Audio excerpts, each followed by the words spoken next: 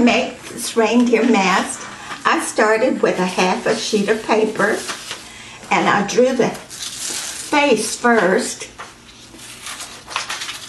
And on this half a sheet of paper, I just drew like a big fat U shape all around till I got down to the bottom.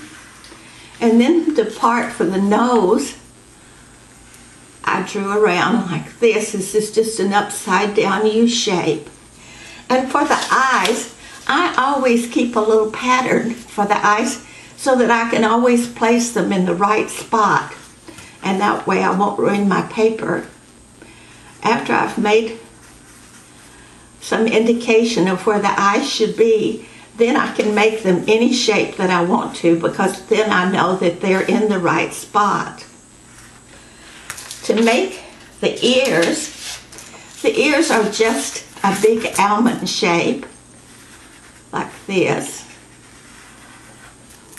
And in the ears, I drew another shape inside to make the inside of the ears.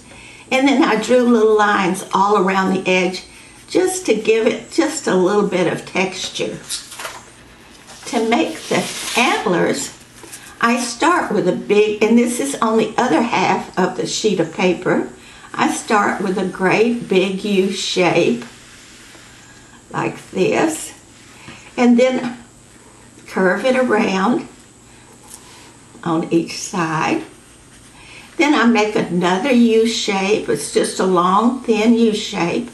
And you can make as many of these as you want. Yours doesn't have to look like mine. Then another one. Then another one. And then some little ones. And then I'm ready to glue it on. If your paper is kind of thin and wobbly, you might need to glue two sheets together. Now for this frosted effect, this is, I'm going to do it on the nose, and you may want to use the nose or you may not. I just used plain water and wet the surface.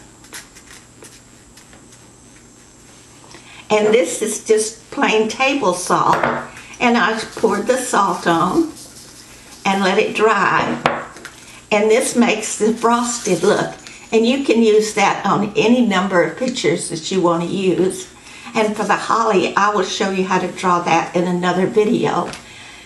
Thanks for watching, and remember to always be kind, and please click the subscribe button.